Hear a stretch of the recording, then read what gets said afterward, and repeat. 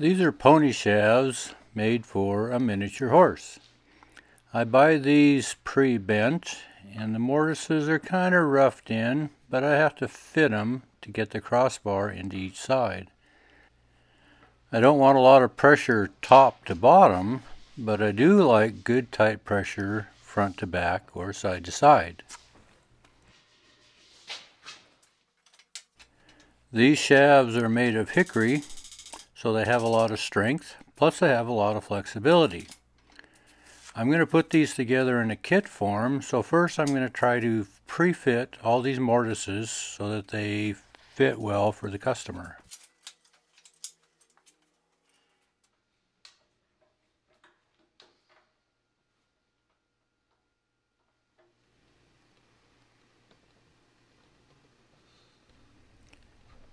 Once I have the joints fitted and I take the clamps off to take any pressure off, I'm going to find that they really don't fit that well. You see how they don't really set very flat? And the tips are much wider than they should be. We want to be about 20 inches and we're about 22.5. And they just are crooked.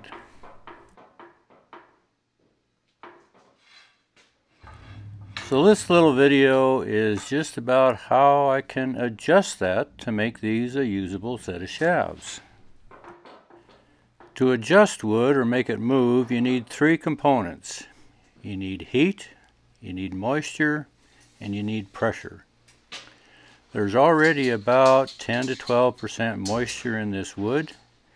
I'm going to add pressure with my clamp, and I'm going to use a cutting torch set to a very soft flame to add heat to the wood.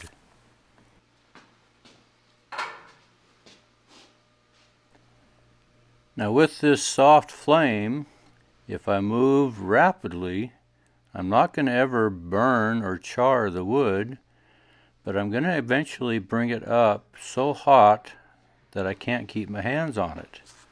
That's when I can begin to adjust the wood.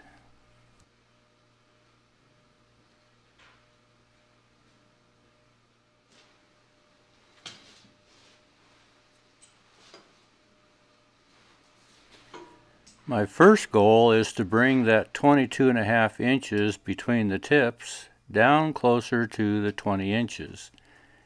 And because wood has spring or elasticity to it, I'm going to bring it closer to that. I'm going to bring it down to about 18 inches. So as I warm this crossbar up, I'm going to occasionally add pressure to the clamp, which is going to cause a bow to go into the crossbar. This way I only have to bend one piece of wood to bring the tips together, as opposed to bending both sides of the shafts to try to bring them together.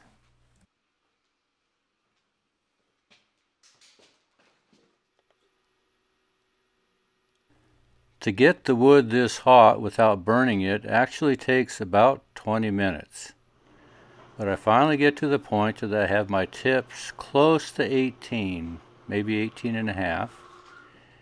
And now I can begin to twist the crossbar so that the sides of the shafts sit flat.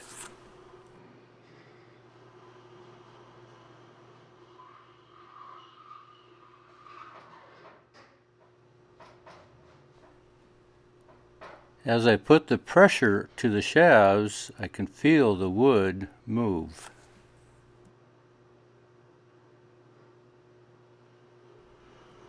So I've got the shafts to where they set flat, but I'm going to try to bring the tips a little closer together.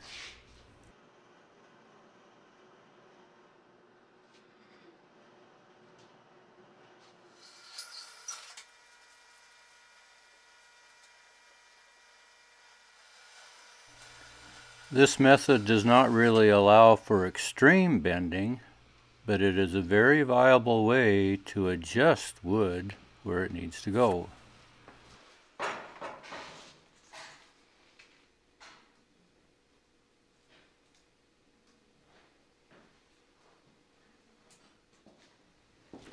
Now, held in this position, I'm going to let this crossbar cool down.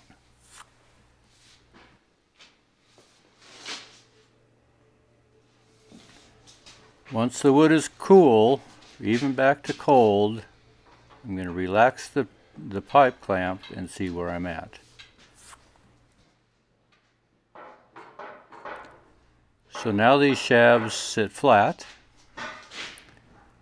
I have my distance of 20 inches, which is workable for a miniature. You can see the bow and the crossbar. And now I have a usable set of shafts that I can finish the kit. Now this is another application where I can adjust wood simply by adding heat. This is the back circle of a pole that is used to hook a team to a buggy or wagon.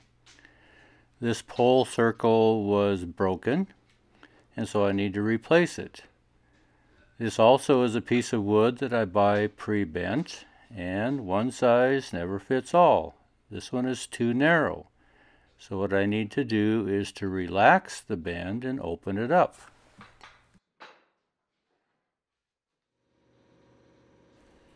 This is also a piece of hickory. It's 1 5/8 inches thick by 2 inches deep. I'm going to concentrate with a soft flame most of the heat to the inside of the arch of this pole circle. If you remember, bending wood involves compressing the fibers on the inside arch. So by using the moisture that's already there, adding heat, and then enough pressure, I can cause those inside fibers to relax enough to open this up to make it usable.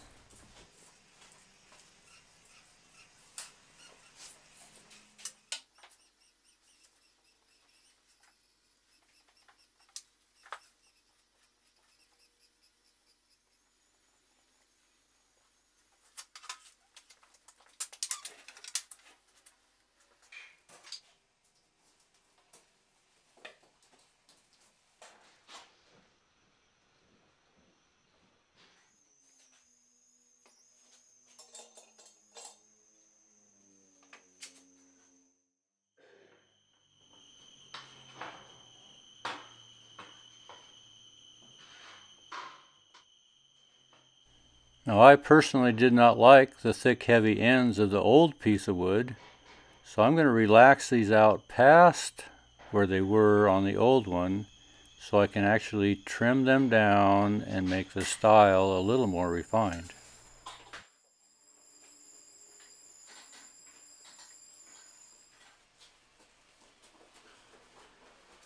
Now once again, when the wood gets hot enough that you can't leave your hands on it, you can actually feel the wood start to give.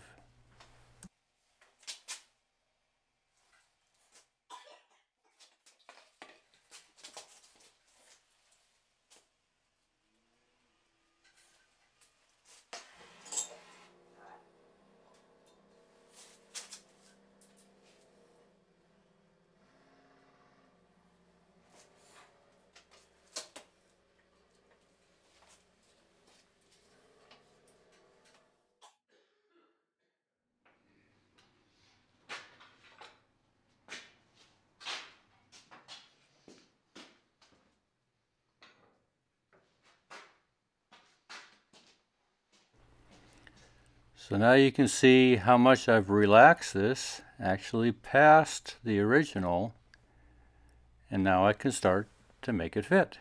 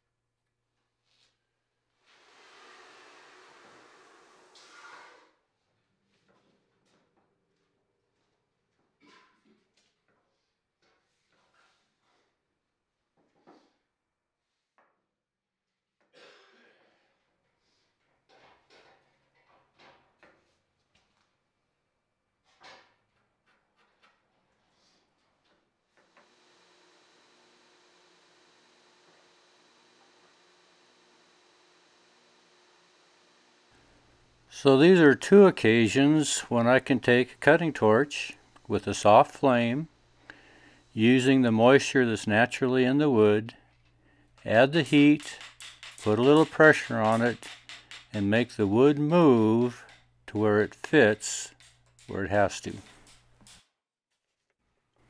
Once again, thanks for watching.